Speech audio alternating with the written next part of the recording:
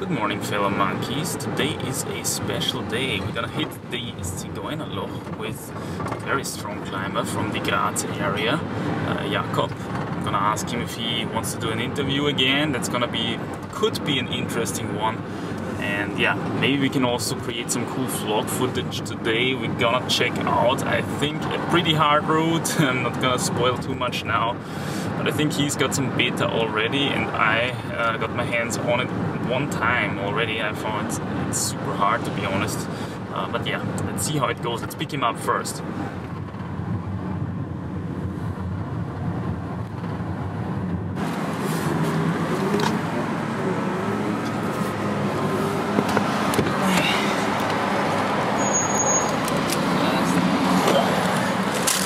Bisschen Orangensaft gecheckt.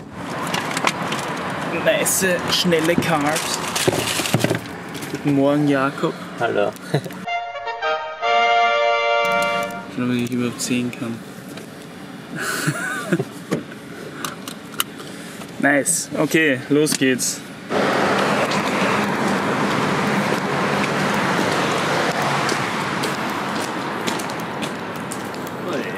Oh.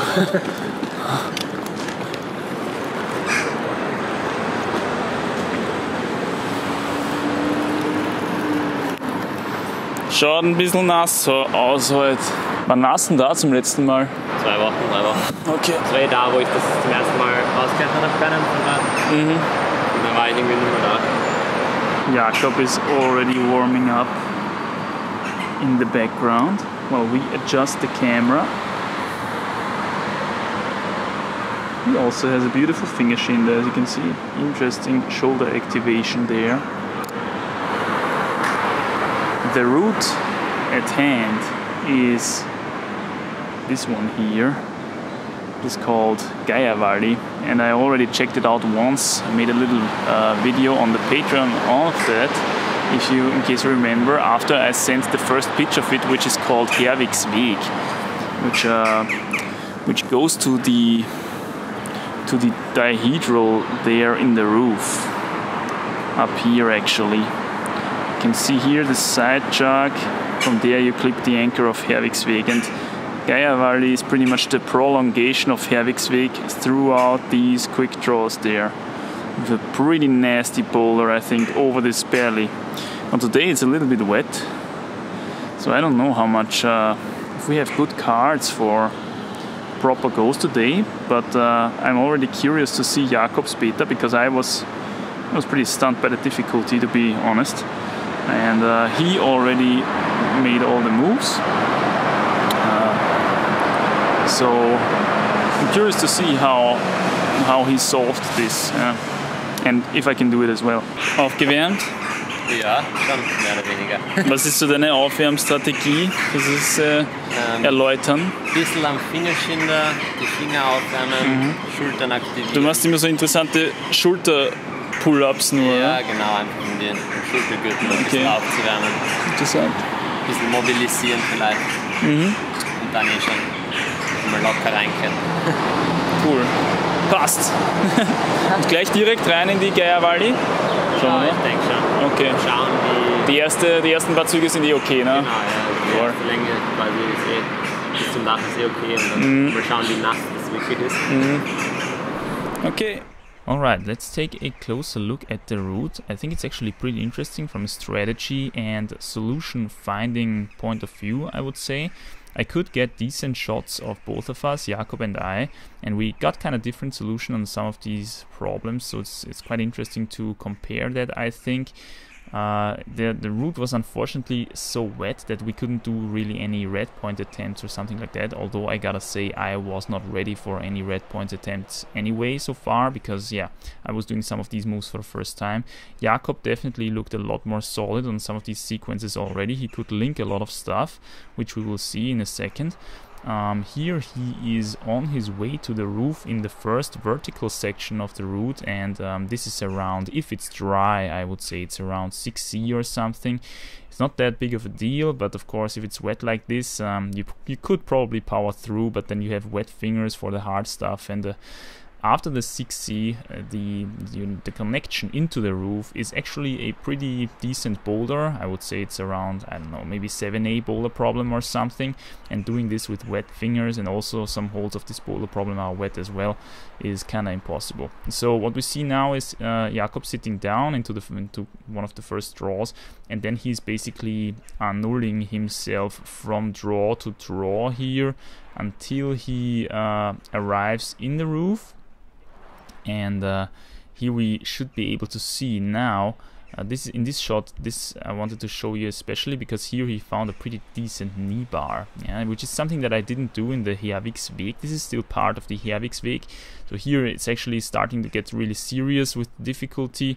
I didn't find this knee bar. As you know, I'm not the greatest knee barer on earth, but Jakob found it, and it's pretty good situated. It's pretty well situated because it's after the first boulder, and this will allow you, if you want to do the whole thing, to shake out for one last final time. He said it's actually good enough to almost let your hands go completely. Yeah, so this could be potentially a no-hand knee bar, really necessary before the roof section starts.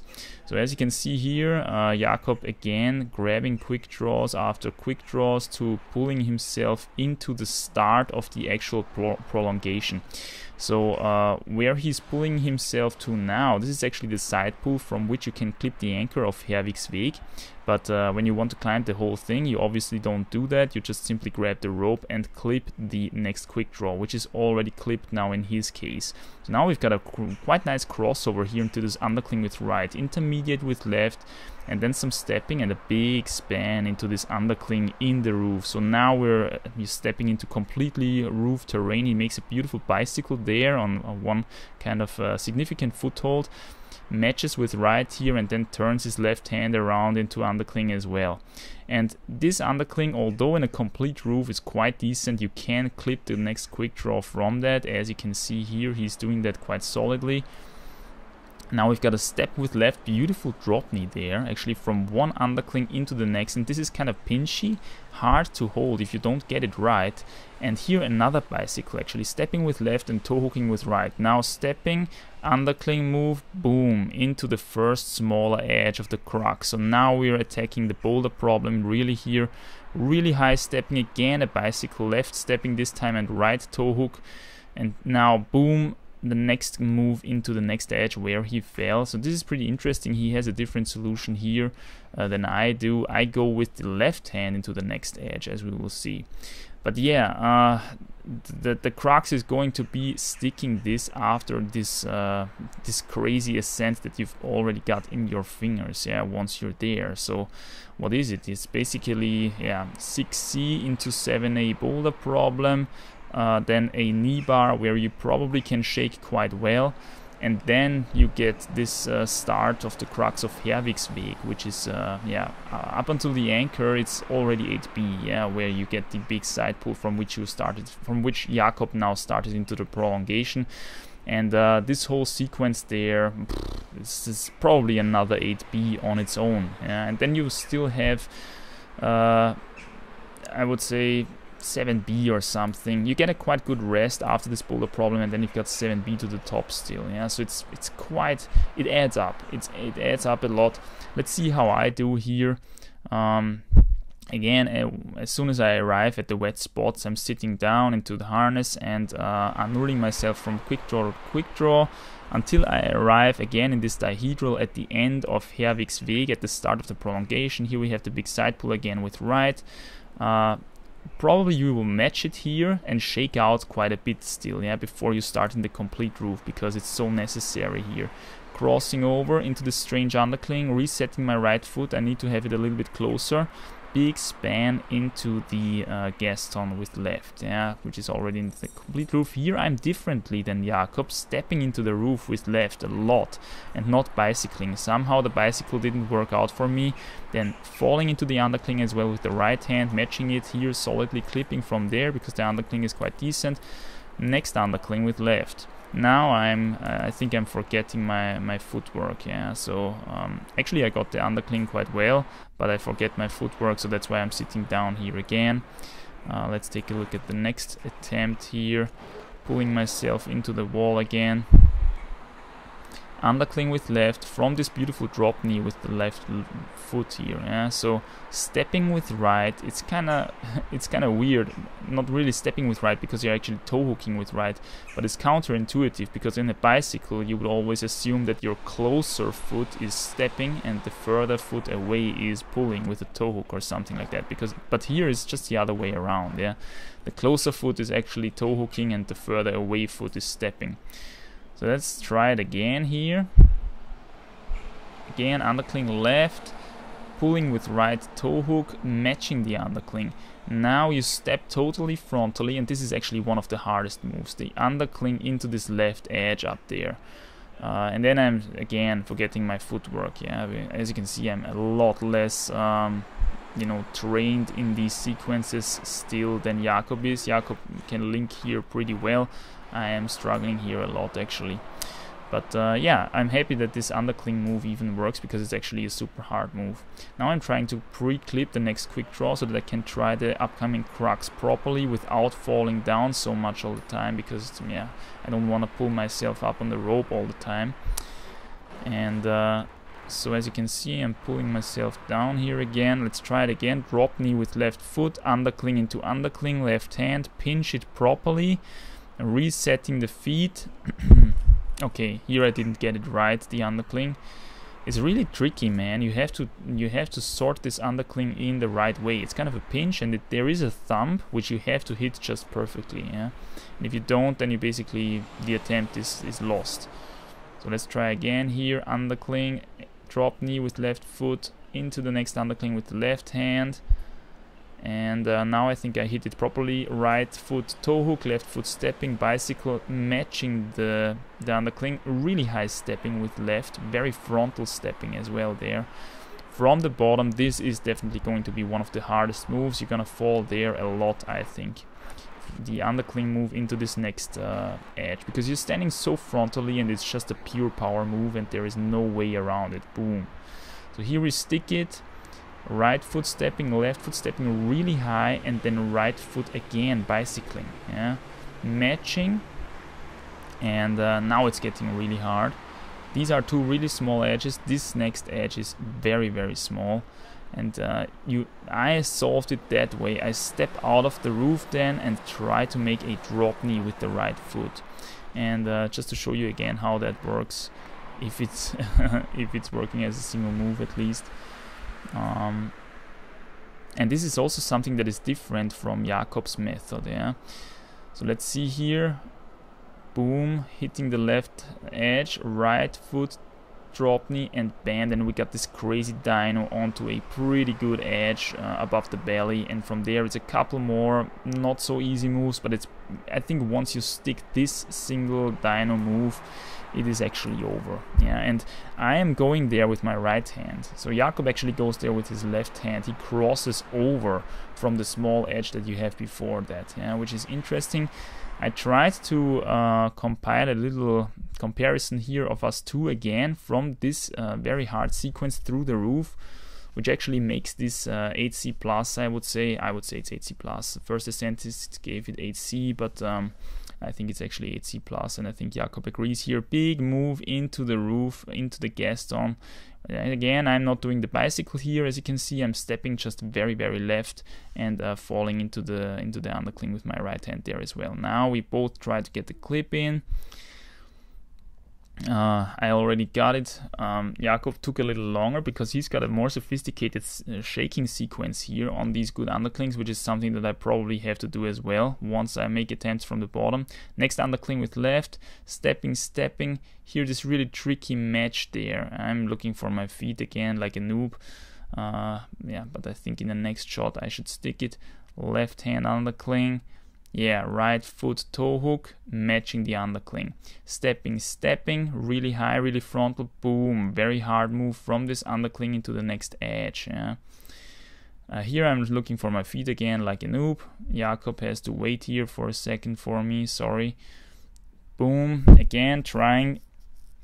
Stepping right, stepping left, and here I'm actually stepping a little higher than Jakob, which is also very, very crucial because that makes my solution possible. Matching the hold, here he goes with right, and I go with left, as you can see.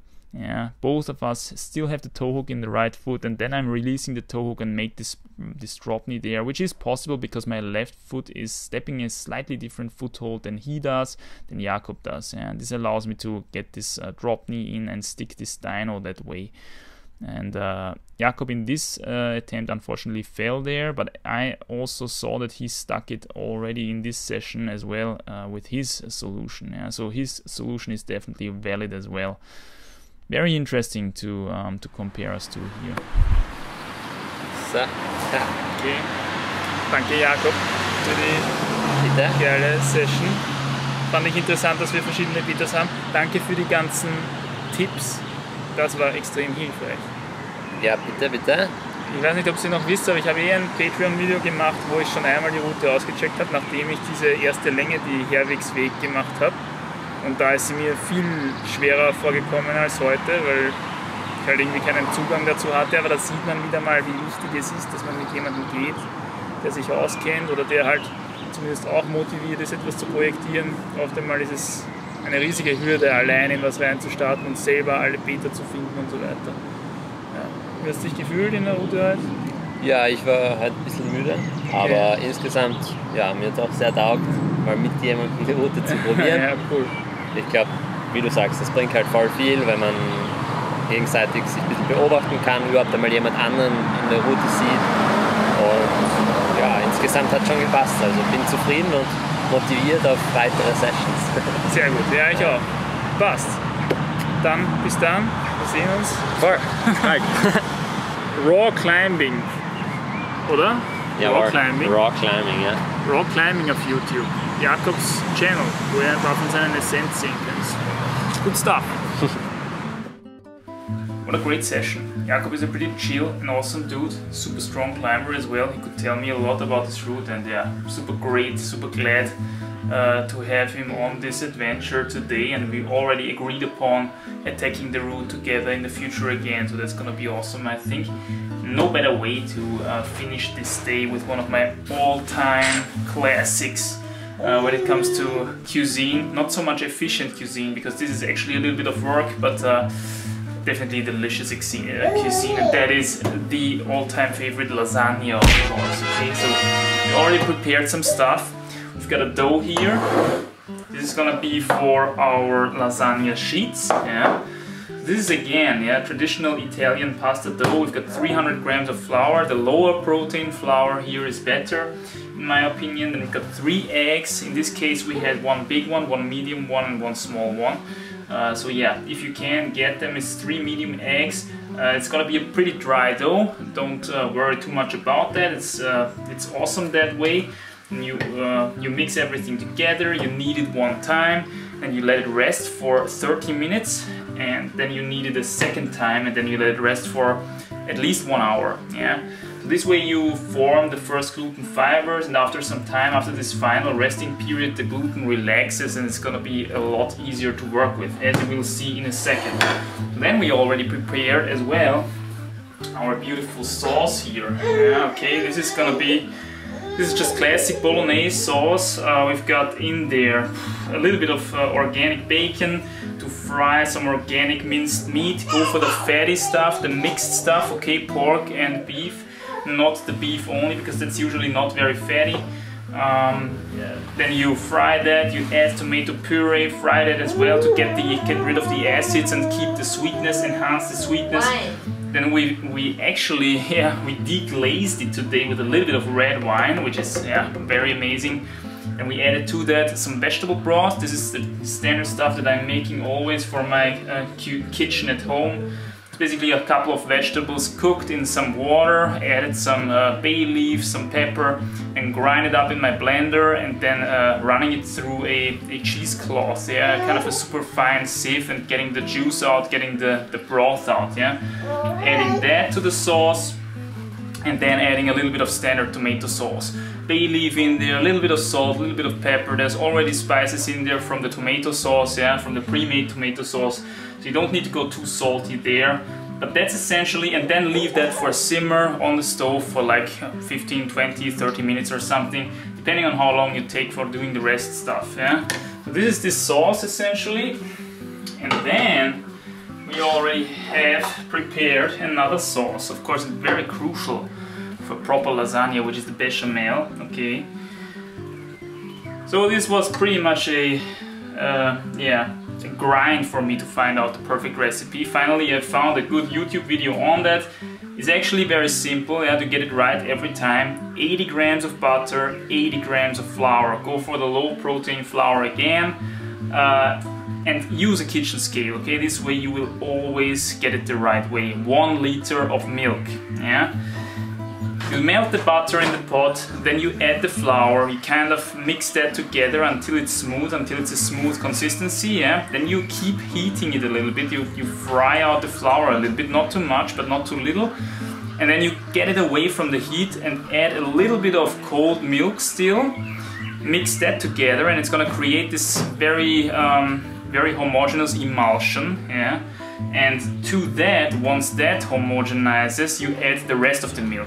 And this way you don't get any clumps, yeah? So you keep stirring that until it's properly dissolved, and then you put it back on the heat, and then you bring everything to a boil. Not necessarily, but you heat it up. Before that you add a little bit of salt, a little bit of pepper, and some grated nutmeg, of course very important for a proper bechamel. And as it heats up, as it keeps heating up, and as you keep stirring it, okay, you can't go away then from the steam, because otherwise it's gonna stick to the floor of the pan. You have to keep stirring it, and at some point it's gonna get this kind of runny texture that we so love so much from a bechamel, okay? So that's how you get the bechamel. And then you're pretty much ready for layering it, yeah? And when it comes to layering, I've tried all kinds of combinations. There is only one very best method to do it, and that is to start with bolognese sauce, then you add some bechamel on that, and then you add the layer of ground up, of grated Parmigiano cheese or Grana cheese, which we use here. And then you put 1 sheet, yeah? And then you start again. Bolognese sauce, bechamel sauce, grated Grana, and 1 sheet. With this amount of dough and the standard lasagna form, this usually yields about 5 sheets, yeah? So you can layer it up 5 times, finish it up with bolognese, bechamel and grana, and then you put it into the preheated oven at 180 degrees Celsius, and then you wait for 20 to 30 minutes and it's gonna be freaking awesome, okay? So let's get everything started here. First of all, I'm gonna make a cut here, cut here, cut here, and a cut here. So that's gonna be our 5 sheets of lasagna dough. And we're gonna press that flat. I'm gonna already pull it into one direction a little bit more than into the others. And then we're gonna get, of course, the proper dough wood out. Now you can make things a little bit easier and a little bit safer with a little bit of flour, in case you're afraid that this stuff could stick to your tools here, but usually it shouldn't happen, yeah? And we're working this thing out.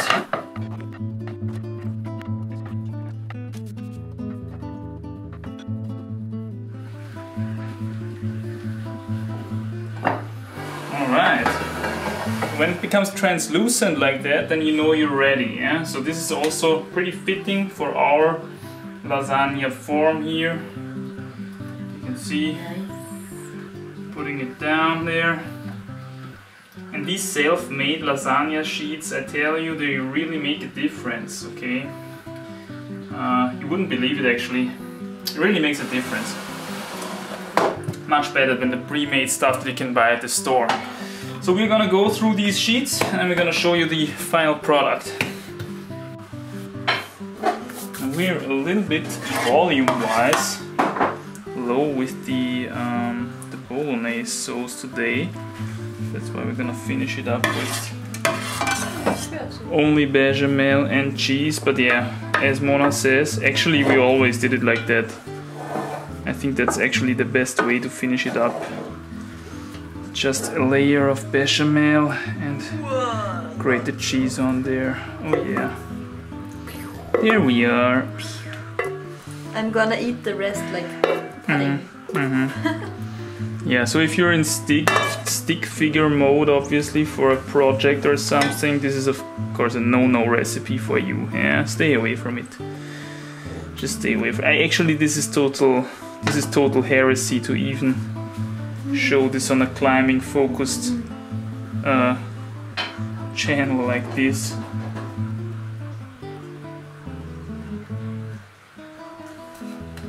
Ready?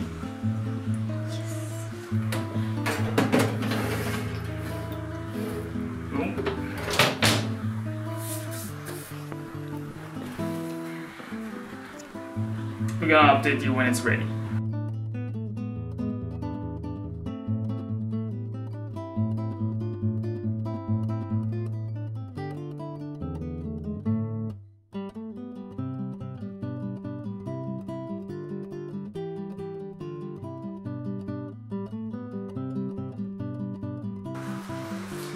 Alright, let's take it out.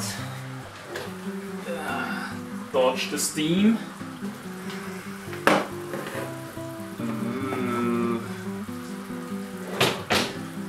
So now actually comes the hardest part, which is not cutting it and eating it immediately.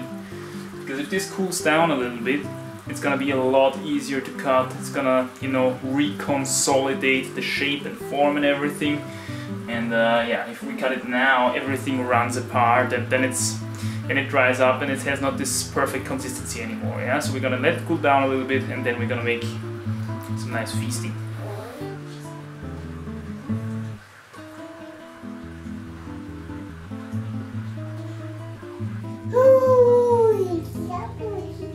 The time has come. Let's cut it.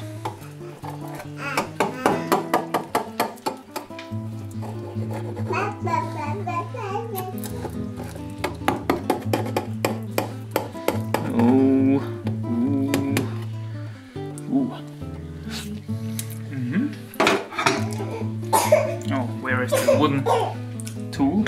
There we go. Okay. Super soft. Still a little bit warm here, but let's see. Oh, look at that. Look at that, my friend. Oh my lord. Let's get the second one out. We have some problems with the focus here.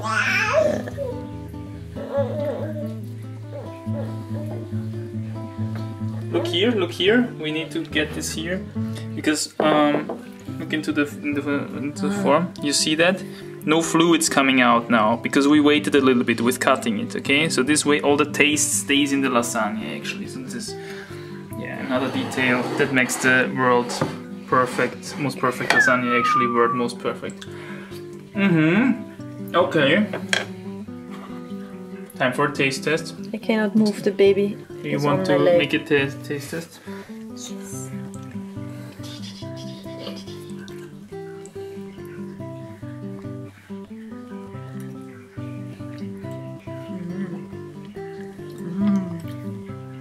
Amazing. Is it good? Yeah. Oh yeah. Well, my friends, yeah, I'm gonna do another test as well here. Baby's looking forward as well. Schau mal. Very creamy. Creamy, a little bit spicy. The sheets just have the right texture. Perfect. Perfect chewiness. My friends, let me know down below if you enjoyed the vlog. Keep crushing, stay strong, stay healthy. And I'll see you soon. Mahlzeit. Boo, man. I'm telling you, it's gonna be a tough email session tonight.